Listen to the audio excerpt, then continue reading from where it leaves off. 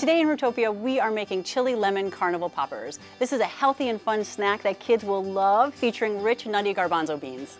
I have the oven preheating to 400 degrees, and my son Landon is zesting a whole lemon, and we're putting that into 2 cans of rinsed and pat-dried garbanzo beans.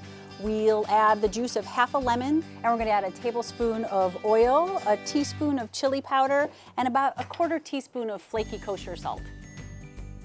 Stir that all up and spread onto a prepared pan or silicone baking sheet. And you pop them in the oven for 35 to 45 minutes, stir them about halfway through, and that's it. All right, so what do you think? Good. Not bad, huh? I think we found our new movie night favorite. What do you think?